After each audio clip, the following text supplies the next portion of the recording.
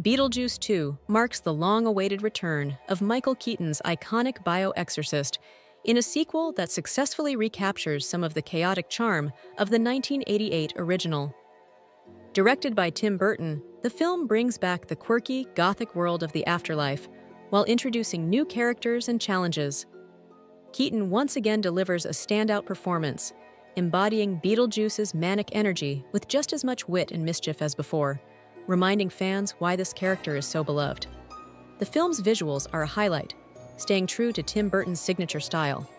The mix of practical effects, stop-motion animation, and modern CGI creates a nostalgic and refreshed world.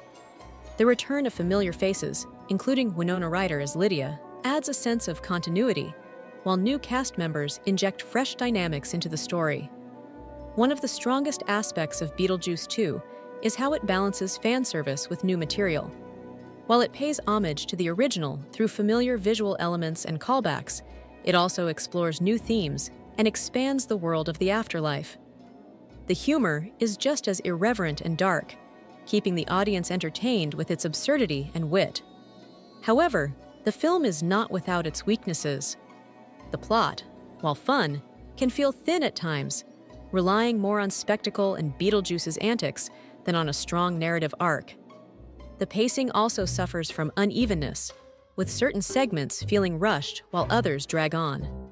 Additionally, while the film does a good job of integrating modern effects, some moments lean too heavily on CGI, losing the charm of the practical effects that made the first film so unique. The new characters, while entertaining, don't always have the same depth as the original cast.